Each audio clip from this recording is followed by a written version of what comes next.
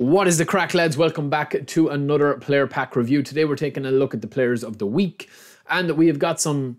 Yeah, look, this is a mixed bag, lads. I don't think that this is probably the best player of the week selection that they've had. I think it's one of the weakest. Now, there is a couple of gems in here. Bellingham with track back, obviously, as highlighted there.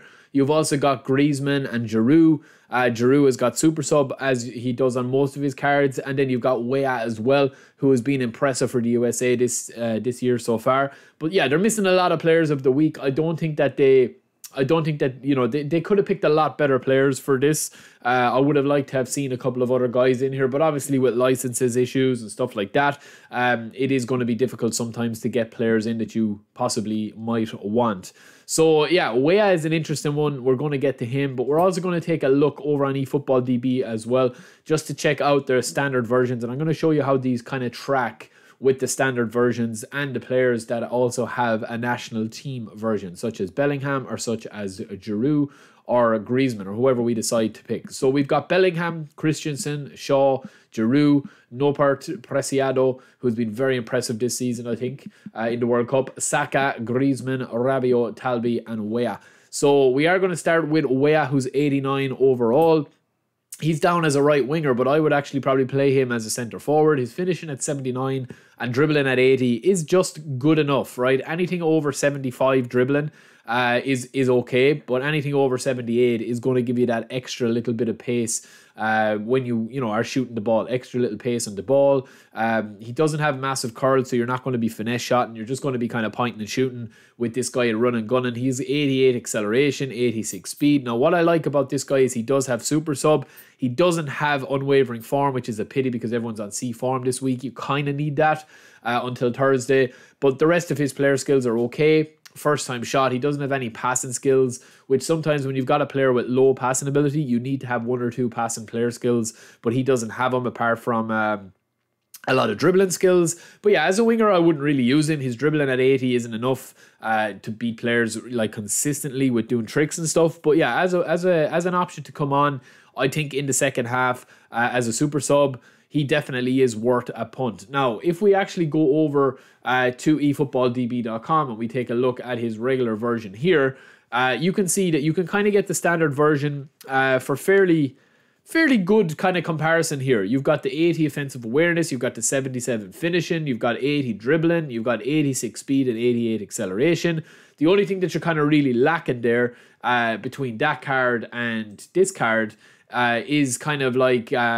the heading ability and his passing ability. That's the only thing that you're really lacking there. You can see here that he's got 73 passing compared to 64 here and 62 lofted. So, you know, that doesn't really bother you too much. He's also listed as a centre forward. That's not going to really bother you too much, I don't think, if you're going to be bringing this guy on as a super sub. You know, that would not bother me in the slightest because, you know, if you have him in good form and he's up on a form arrow, you're going to want to play him. If you don't, then you just don't bring him on. It's as simple as that.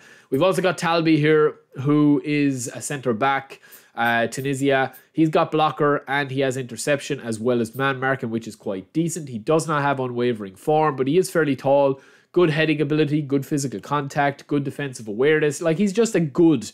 average to good centre back. He's not really to shout home about. He does have some brilliant player skills, like the best player skills you could have as a centre back with the height he has. But yeah, he's not going to be replacing your main centre back guys. Rabiot is similar. He's got brilliant stats all across the board. He also does have standard form, but he's got really good player skills. We featured Rabiot before in the French pack, so go and check him out if you want to have a more in-depth look at him. But yeah, he gets around the pitch. I do think there are better box-to-box players than him. I still have to do that video about box-to-box and packing your midfield, depending on what player you want to choose in midfield. Do you want kind of passers or do you want workhorses? It's two very different experiences. But Rabiot is a good player, man. I would definitely play him as a DMF. I wouldn't play him as anchorman. I would use him as kind of a box-to-box chasing, hassling, harrying, everything like that. We've also got Griezmann.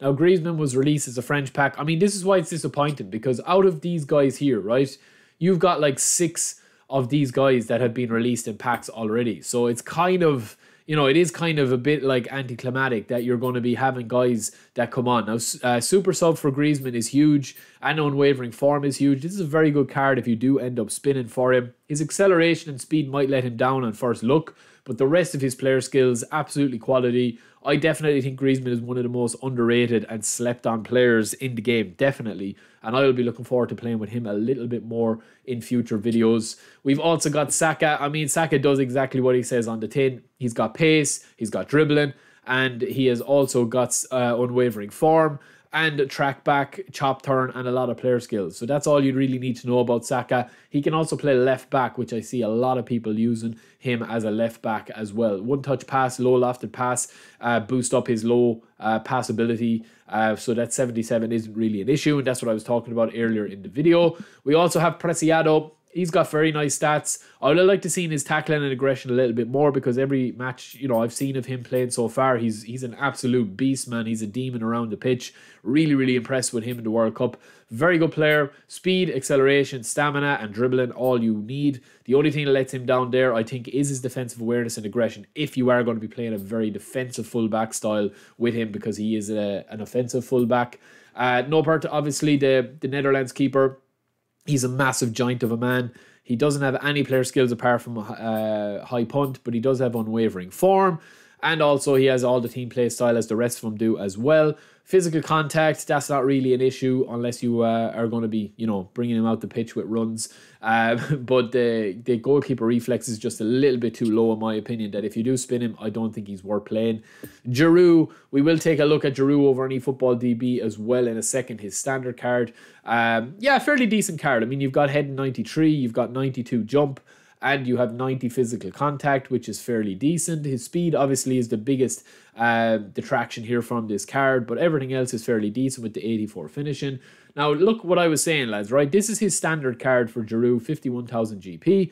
Very similar card, pretty much identical card apart from the low pass and apart from a couple of other stats there, as well as the jump and kick and power and speed and acceleration. But you've got almost an identical card if you don't want to spin this week, but you do want Giroud. Just buy a standard card, man, genuinely. There is also another version of him on the AC Milan card or the French card, which are slightly better and more in line with this player of the week card that we see here. So yeah, he is definitely worth to have. Luke Shaw, again, a run-of-the-mill left back. It doesn't have blistering pace, but has better aggression and tackling. That's what I like to have seen the other guy, Preciado, have, is that aggression at about 80 plus and tackling 80 plus as well. So this card is actually quite better in a lot of ways, but his passing and his lofted passing are beautiful if you are a possession-based player. And then we've got Christensen and Bellingham last, who are probably two of the best players on this. I mean, Christensen is a player that I haven't really looked at. He has got that build-up play style, right? Tight possession and low pass are very important if you are a centre-back now playing, you know, 3 at the back or 5 at the back, 4 at the back. It doesn't matter. You need to have ball-playing centre-backs, at least one. If you have 5 at the back, you need at least 2. If you have 4 at the back or 3 at the back, you need at least 1. So I would definitely think this guy is worth looking at. 89 tackling, 89 defensive engagement, 88 awareness, but then 86 jump, 83 low pass, 76 ball control, 77 tight possession. Very unique player. He doesn't have blocker, but he does have interception, and he's quite tall. So he definitely is worth a spin, I think, in my opinion.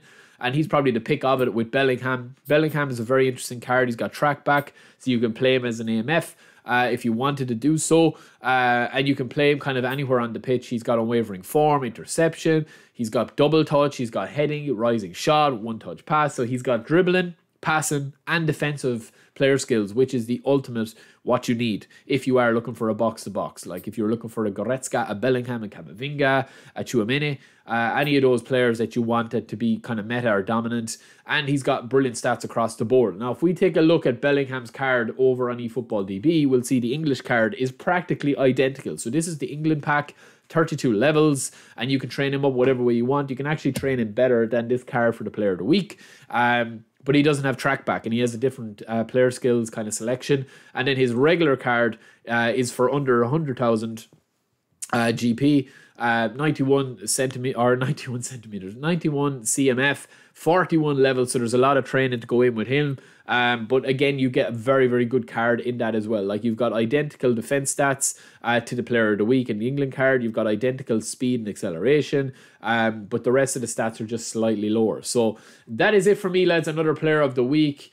To me, I would probably skip unless you want Bellingham or Christensen if you want to take the gamble with that. There are some good cards in there. I think the two of them are pretty decent. But yeah, let me know what you guys think. You only get 5 remaining of that, so you get 5 spins at that. That they've kind of increased that a little bit. I definitely think if you had 500 coins and you don't have the England pack and you haven't played with Bellingham before, I definitely think, you know, he is worth if you were to spin 5 and get him into 5. And I think Christensen would be as well. But the rest of them, I would probably say no, they're probably not. So that's just my opinion, because you should have players. If you are a newcomer, obviously, they're always going to be improving your squad. But yeah, if you've been playing for a while, they probably won't. So that is it for me, lads. I'll be back quite soon. Peace.